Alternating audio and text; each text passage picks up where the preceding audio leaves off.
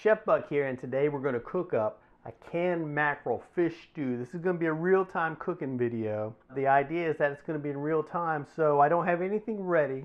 I don't have anything prepped, so you know, when you walk into your kitchen, this is about how long it's going to take, maybe. But I got my can of mackerel already out, and I'm going to use a pot, and I'm in my mother-in-law's kitchen, and she's got this pot, so I'll use this, which I don't know if it's ideal because it's kind of big on the bottom. But let me get my stove going. I'm going to cook it on medium high to get it started. Let's see. So I got my pot on there, and I'm going to put a little bit of oil in here because we're going to get our onions going first. And I'm on the tail end of this here. This is just a little bit of coconut oil, but use whatever kind of oil you like. So I killed that one, and I'll use a little safflower oil to fill it up. But get in there and see how much that is, camera girl. That's not a whole lot, just enough to get the bottom covered, because I'm going to saute some onions up. Boom, boom. Let me get out a couple of cutting boards. I don't like the surface of this counter color-wise, so I like to put this cutting board down to put my other cutting board on there so that it'll show up a little bit better. You know, that's some videography stuff. You don't need to know that for a cooking video. What about the dirty, looks like a dirty cutting board? Dirty cutting board. This cutting board has personality. That's not dirty. That's personality. Okay. Alrighty, but we'll turn most of the personality down. Okay, what else do I want? There's not a lot of fresh ingredients that go into this mackerel. Come on over here, camera girl. You got to follow me with the camera because this is real time. I got nothing. You just can't show the can. The can's not that exciting. So we got some celery and some parsley. Yeah. So I got parsley. Well, this is going to be for color, because this really makes the dish look nice. If I didn't have parsley, then I'd pull out this green onion and use a little bit of that, or spinach. Adds a nice color as well. But let's see. I'm going to need a lime. I don't think I'm going to need the whole lime. Like I said, the first thing we're going to do is the onion. This is, yeah, that's bits and bobble of onion. So I'm going to use up this little bit of onion and one other whole onion. So you just use your foot like that, close the fridge.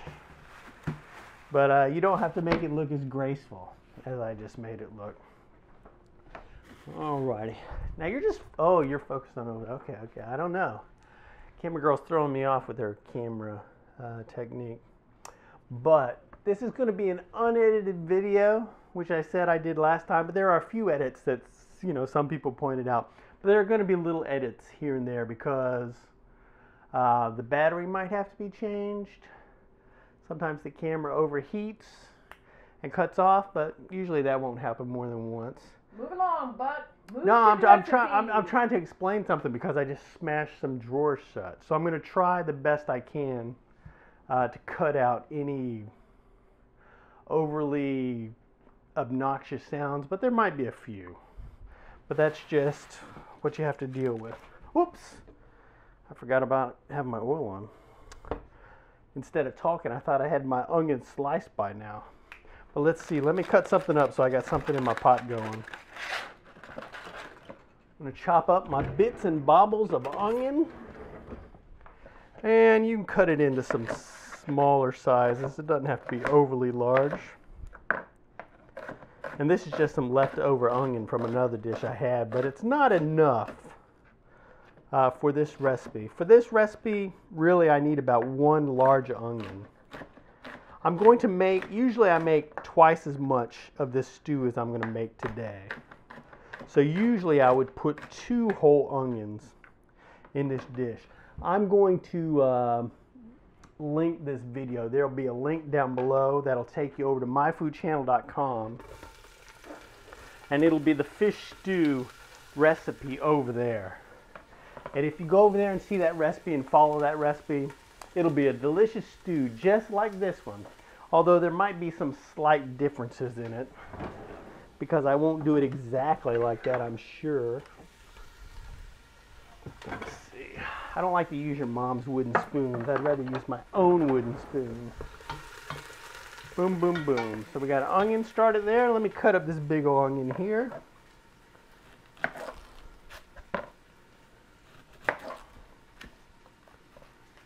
Boom, boom, boom. I don't have my refuse bag out. I need to grab that. Oh, no, no, no. Oh, do I want that? Yeah, okay, go ahead. That's unattractive. Thank you, camera girl. My mother-in-law likes to compost. So we put everything in this very unattractive looking thing that we got hanging around here.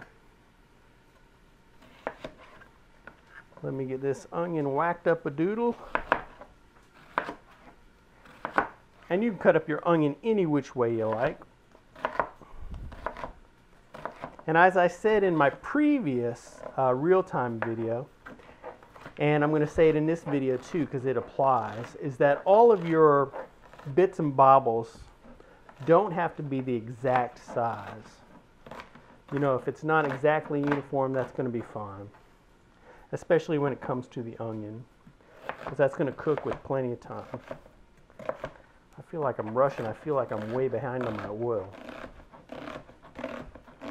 Boom, boom, boom. Do you have that oil going? So we've got one onion right there to add to our other bit of onion. Looks like about a cup and a half. Yeah, maybe. It's a lot. But I'm going to add some potato to this recipe, which I normally don't do, but I've still got a potato I need to get rid of. So while my onion is going, I'll go ahead and get my potato chopped up. Now get over here on the floor. Now see, if you were doing this in your own home and you drop some onion like that, you could just pick it up and get it out of the way. But since we're doing a video, we'll just take our shoe and we'll just push it under the counter until later. And hopefully we won't forget about it. Now I'm going to chop up my potato right here. Let's see, and I'm going to do 1/2 of my potato in these kind of bigger sizes right here. They're not huge sizes, but I'm going to do my other potato in smaller sizes. So I'll have 2 different sizes of potato that I'm going to throw in this pan. Boom, boom, boom. And that'll be okay because it's definitely going to cook long enough. And some of these smaller pieces of potato, you know, if they dissolve, if they fall apart, you know, that's going to be a good thing because it'll make the dish a little creamier. And if I've got my stove on a little bit too high, that's okay. But now we've got a nice little base of ingredients going right here. So I can catch my breath and chop up my celery a little bit. What? No garlic? Nah, I usually don't put garlic in this dish. I don't think. I mean, garlic wouldn't hurt, but I don't think it's necessary because we're gonna have a lot of flavor in here already. But this here celery is kind of key to this dish. Like that potato, I don't normally put that potato in here, but you can accent the stew any which way you like. But the celery is fantastic in this dish. I wouldn't make this dish if I didn't have the celery, because no matter how long the celery cooks, it's still got a great texture, and it's fantastic for this mackerel stew. Just that little bit of celery texture. Seems like it'll always have a little bit of a crunch, because we're not gonna cook this dish for all that long. Even though it's a stew, it's not gonna stew that much. Although it'd be fine if it did. Let's see. I'm going to throw a couple more pieces of celery in here. Just because I've been talking up the celery. So I might as well take advantage of it. And this celery is getting a little long in the tooth, so we got to use it up. Boom, boom, boom. Now I'm going to throw a little bit of seasoning in here.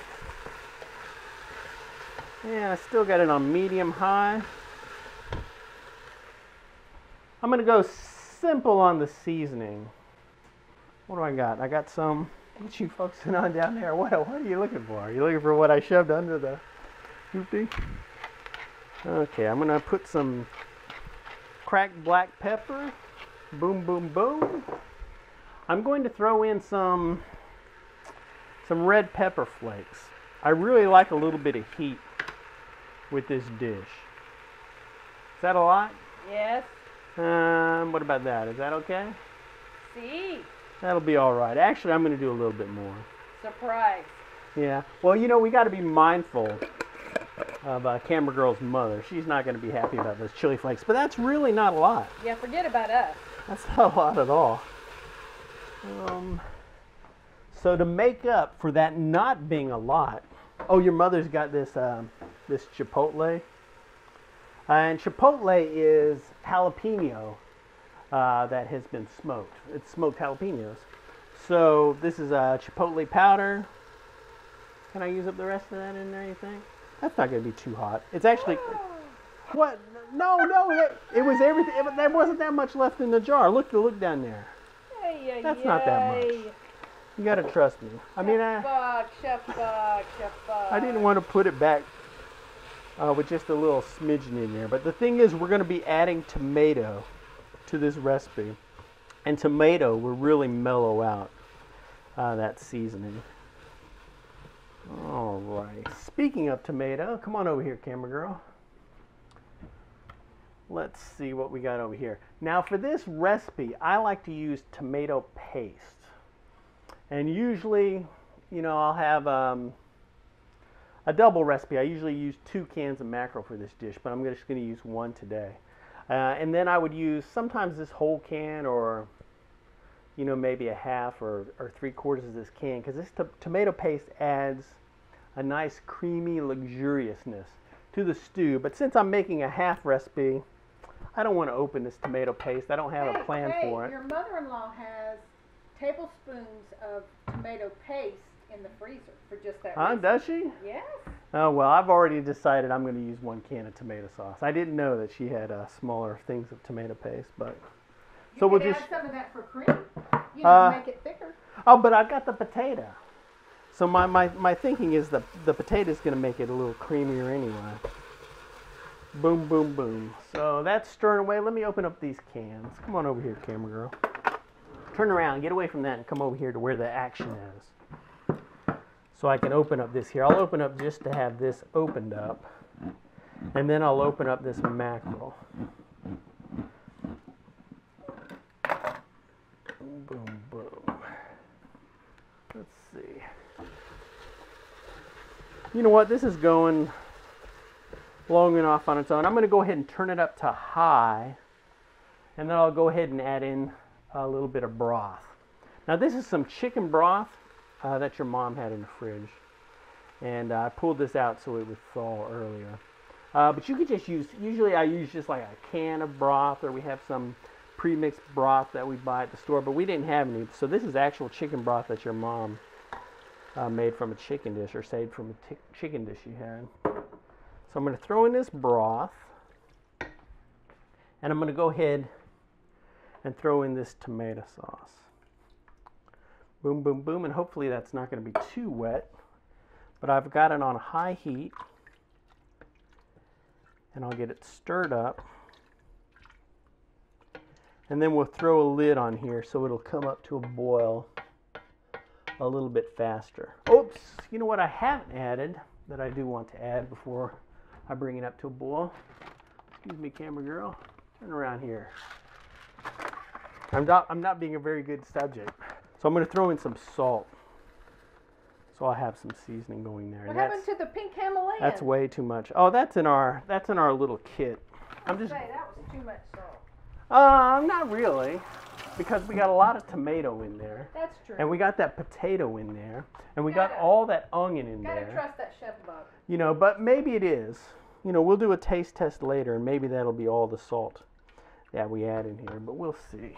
Let's see. I feel really discombobulated in this kitchen. All right, so I got it covered, and we'll bring that to a boil. Now come around over here, camera girl. I promised I was going to open this mackerel, so I'll go ahead and do that. And what's the time on the camera? 16 minutes. Okay, well, wow, that's longer than I thought it was. But I would normally drain this off in the sink, but I'm going to go ahead and pour it into a bowl so you can see the true horror of what we're getting into. Smells like the sea. Why is that hard? Because, look at that. It's fish. I know it's fish, but people are going to think that's pretty horrifying. Really? But it's just little segments of fish, boom, boom, boom, that they've lopped off and thrown into a can, and then they cook it. Then they treat the can, so it's cooked inside the can. So these bones are soft. You know, all the bones will just fall apart. You know, the flesh of this fish, it's all cooked. You could take it right out of the can and eat it just like this here. You know, if you were like a prepper, you know, and you wanted to practice, you know, for days when you're going to have to do that in the future, then you could do that there. But we're not going to do that. We're just going to stew it up. So go ahead and get a good close-up shot of that so people can see what they're in store for. And mackerel is inexpensive.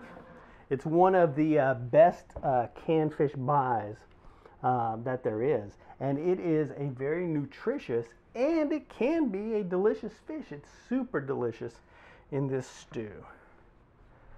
Let's see, but I'm going to go ahead and get rid of the yucky yuck right there. And then I will give it a little squishy squish here. Boom, boom, boom. And then that's it. Now our fish, oops. Let me turn off the water before I continue. And then that's it. Our fish is ready to go into the stew pot at some point. Let's come on over here and see what we got going. It's boiling up there, so I'll turn it down to medium.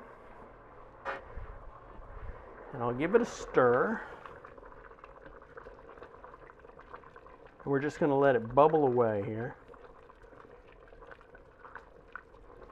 And I'm going to go ahead and get my lemon juice. Oh, excuse me, camera girl. Boom, boom, boom. Got my lemonizer and my lemon. And I said that celery is kind of key for this dish, but lemon is as well. You definitely want lemon for this mackerel stew. And I got a whole lemon here. Because as the years go by, I like more and more lemon in this dish. Let me see, I'll go ahead and get some zest, but not a lot of zest. We'll just zest a wee little bit of this. And this is a handy dandy tool to have right here, this little zester. Now, if you don't have a zester, you can just shave off a little bit off the lemon and chop it up. But you just want to take the outer skin. You don't want to get into the white. Is that called the pith? I don't know, but it's can be bitter. So you just want the outer skin. We'll just mince up a little bit of this here to go into the stew in a wee little bit. Let's take a look over this, camera girl. See, it's simmering. And I'll raise the temperature back up to medium so that it doesn't completely become at ease. You know, we want to keep the stew on its toes. Keep it dancing the entire time. So now it's just doing a slow waltz, and we'll come back over here and continue with our lemonade. Boom. And I went ahead and rolled this before I started squeezing it. If you roll the lemon around a little bit and maybe do a Dusty Rhodes action on there, you know, show it who's boss with a couple of left hooks or right hooks, depending on which side of the camera you're looking on, then it'll help the juice come out of your lemon a little easier. Now, camera girl noted in the previous video that I turned the thing instead of the lemon because I think outside the box. That's the reason. That's it. I thought that's how it worked. Any fool can turn the lemon. But only a genius would turn the lemon thingamabob. Genius. That's it. I'm calling myself a genius. Let me dig my my seeds out of here, because I don't want any of those to end up in the stew, because we don't want our stew to turn into a trip to the dentist. Your teeth are that brittle? That's it. Well, you know, I eat with such vigor. Let's see, what was I doing the other day? Oh, prunes. Man, I eat a lot of prunes, but boy, you gotta be careful, you know, navigating yourself around a pitted, so-called pitted prune. You know, because they put a little disclaimer on the side of the prune, just because I don't know how many people every year have to go to the dentist chowing down on pitted prunes. Well, if you don't put 6 in your mouth at one time, you might feel it a little easier. You're supposed to eat them 6 in your mouth at one time. Everybody knows that. How else are you going to stay regular? Alrighty, well, I got my seeds out of there. Come on over here, camera girl. Let me give a taste test on this here so I can see what kind of salt damage I have done.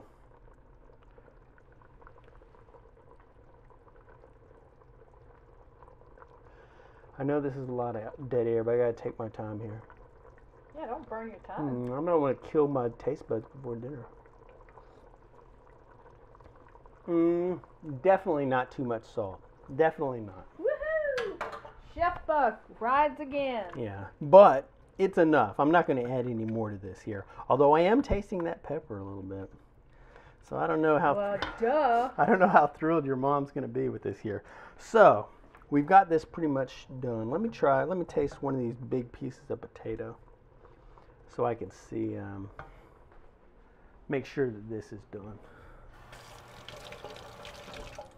But even if it's not done, it'll be done by the time the dish simmers for a few more minutes. That's right. It's a little bit firm, but it's definitely edible. Boom, boom, boom. So now I'm going to throw my fish in here. And this dish is pretty much done.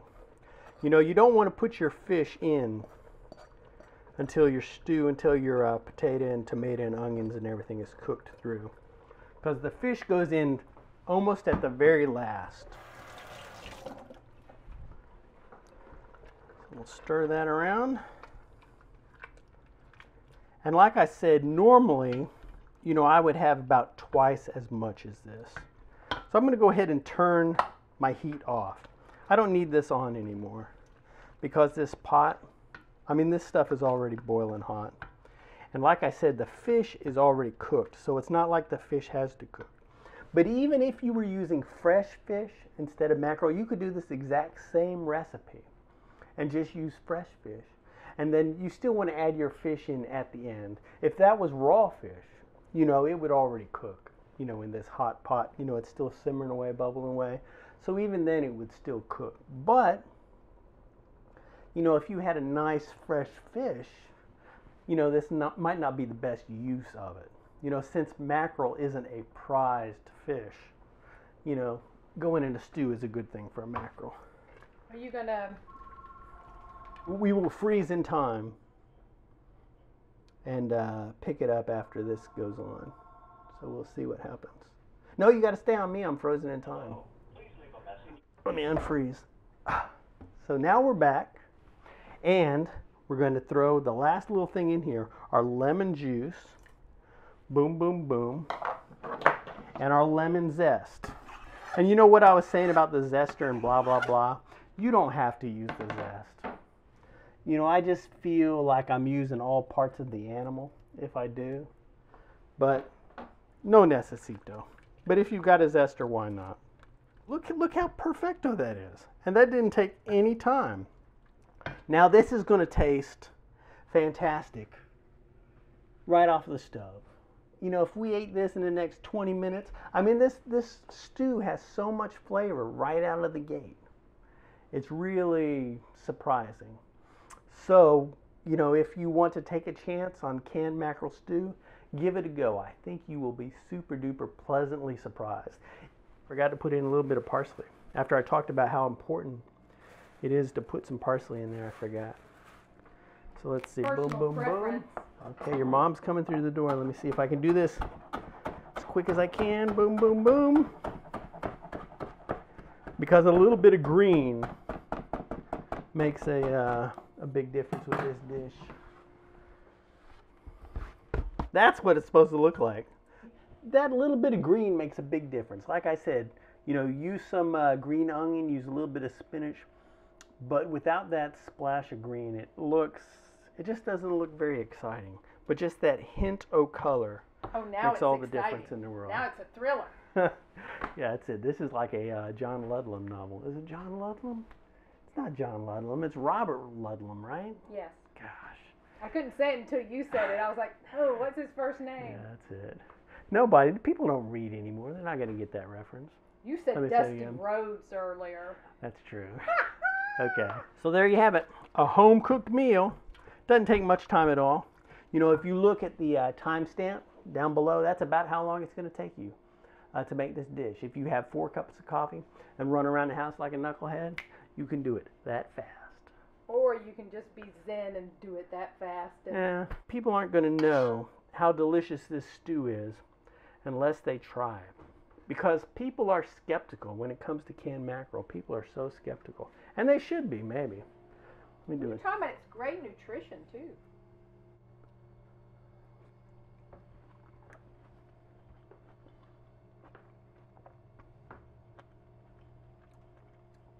I only burned half of my tongue. What a goober. But, yeah, if you do it just like that, you're going to be thrilled. It's going to be like, you know, it's like the day your first child is born, or the day you get your first big promotion. You know, the day you make your first canned mackerel stew. I mean, you're never going to forget that day. That's it. You know, if you want to print the recipe, I'll have a link down below. You can go over to myfoodchannel.com, print out all our recipes over there. The recipe that I have over there won't be this exact recipe, but just follow that recipe or kind of close to that recipe, and you'll be all right.